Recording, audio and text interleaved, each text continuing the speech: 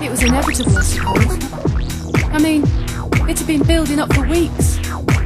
No one could talk about anything else, just going over it, and over it, and over it. Honest, I was sick to death of it all.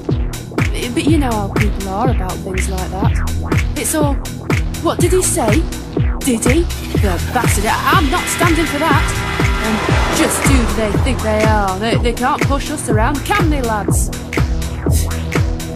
In the end, I suppose there wasn't any choice. I blame them though. In my opinion, it was all needle, nag. They wouldn't let it drop. Because they're not stupid. Stands to reason.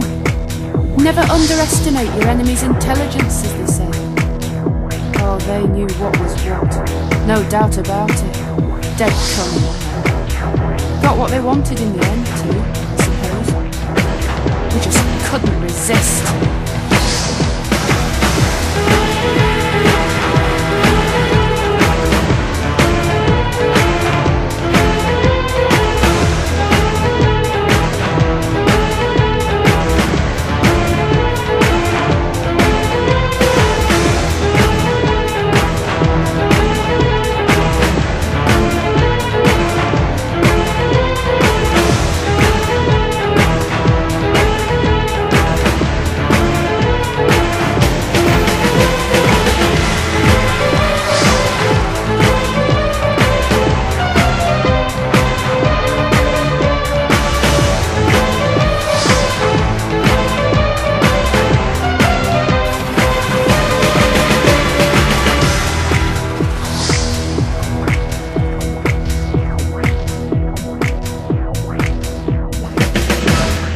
After, when it was all over and we'd picked ourselves up, injuries all round but nothing you could really show, we made the best of it, like you do, you know.